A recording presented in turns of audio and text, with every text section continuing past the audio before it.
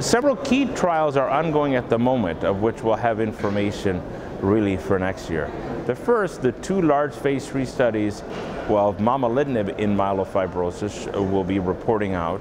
Simplify 1, an upfront study versus Ruxolitinib. Simplify 2, a second-line study. Second, a large study with the anti-fibrosing agent PRM-151 that works against the fibrosing process.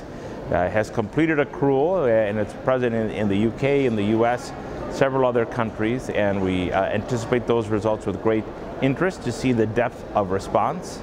Third, Imetelstat is being tested again in a range of individuals with myelofibrosis who have failed Ruxolitinib, kind of comparing them again between two different dose levels in that. So several very exciting drugs in the mix in the testing pipeline.